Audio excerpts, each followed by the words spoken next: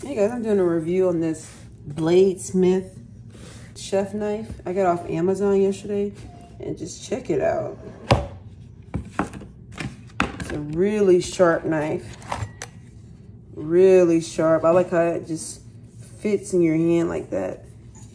And like the other ones have that straight blade right there that cuts you right here, but this one, you know, contours to your hand.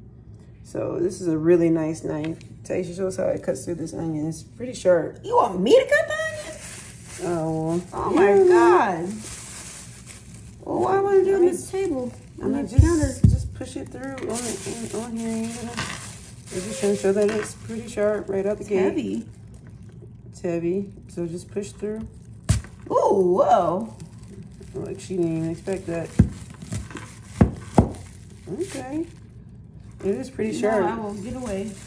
Yep, because the onion's gonna start making this tear up. But as you see, it comes pretty sharp right out the box. But somebody said in the reviews that if you sharpen it a little bit more, it'll be just perfect and superb. So check this knife out. I'll have a description in a link in the description. You wanna slice if it? You wanna go ahead and grab this knife. Should we sharpen it? We'll sharpen it another time, but we're not gonna sharpen it on this review. But guys, this knife is really good. I just did that with one hand, holding one hand. So it's a sharp knife. It's gonna cut through your vegetables.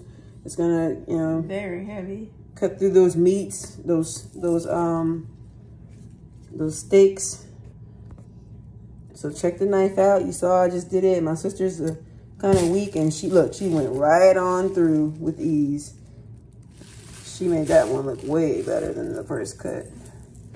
Anyway, guys, I'll have the description. I mean, the link in the description. Sorry, I keep saying it reverse. I'll have the link in the description. But check this knife out. It's pretty awesome.